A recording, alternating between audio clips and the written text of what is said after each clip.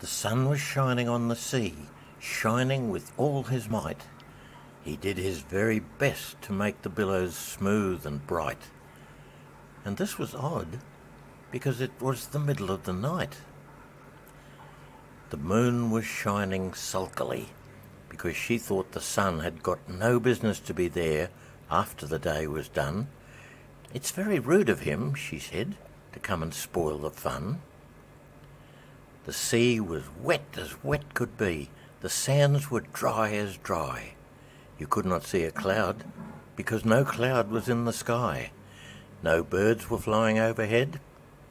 There were no birds to fly. The Walrus and the Carpenter were walking close at hand. They wept like anything to see such quantities of sand. If this were only cleared away, they said, it would be grand. If 7 maids with 7 mops swept it for half a year, do you suppose, the Walrus said, that they could get it clear? "I doubt it," said the Carpenter, and shed a bitter tear. "Oh, oysters, come and walk with us," the Walrus did beseech. "A pleasant walk, a pleasant talk, along the briny beach. We cannot do with more than 4, to give a hand to each." The eldest oyster looked at him, but never a word he said. The eldest oyster winked his eye and shook his heavy head, meaning to say he did not choose to leave the oyster bed. But 4 young oysters hurried up, all eager for the treat.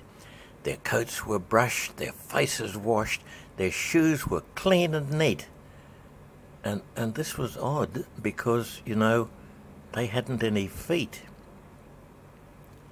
4 other oysters followed them, and yet another 4, and thick and fast they came at last, and more, and more, and more, all hopping through the frothy waves and scrambling to the shore. The Walrus and the Carpenter walked on a mile or so, and then they rested on a rock conveniently low, and all the little oysters stood and waited in a row. "The time has come," the Walrus said, "to talk of many things, of shoes and ships and sealing wax, of cabbages and kings, and why the sea is boiling hot, and whether pigs have wings." "But wait a bit," the oysters cried, "before we have our chat, for some of us are out of breath and all of us are fat." "No hurry," said the Carpenter. They thanked him much for that. "A loaf of bread," the Walrus said, "is what we chiefly need. Pepper and vinegar besides are very good indeed. Now if you're ready, oysters dear, we can begin to feed." "But not on us," the oysters cried, turning a little blue. "After such kindness, that would be a dismal thing to do." "The night is fine," the Walrus said. "Do you admire the view? It was so kind of you to come, and you are very nice." The Carpenter said nothing, but cut us another slice. "I wish you were not quite so deaf. I've had to ask you twice."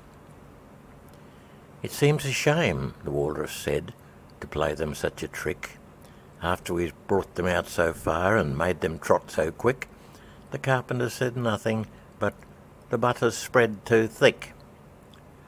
"I weep for you," the Walrus said. "I deeply sympathise."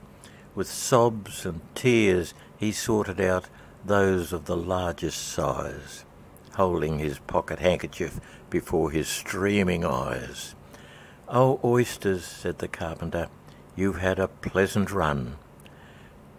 But shall we be trotting home again?" But answer came there none, and this was scarcely odd, because they'd eaten every one.